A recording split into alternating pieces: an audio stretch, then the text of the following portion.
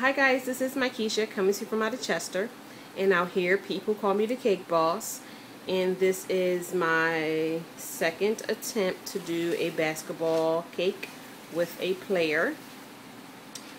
So this cake is just very simple and very easy to do. I'm going to start off with the cake. The bottom is a 10-inch, and then the top layer is, I used the Wilton soccer ball.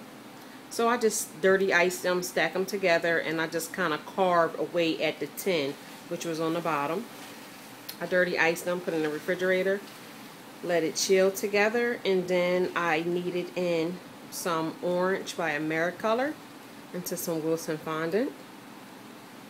And then I cover my ball. The black lines is airbrushed. And my basketball player, I actually did him about a week ago. He is chocolate Wilton fondant. He have like a little jersey on, number 23, because that's my favorite player. He have a mohawk gone. He got some Nikes, if that's what you want to call them, and a basketball in his hand. So this is my basketball cake that I did for Josiah.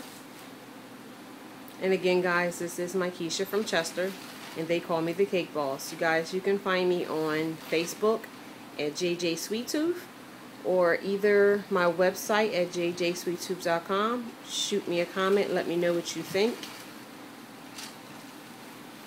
Like my page, guys.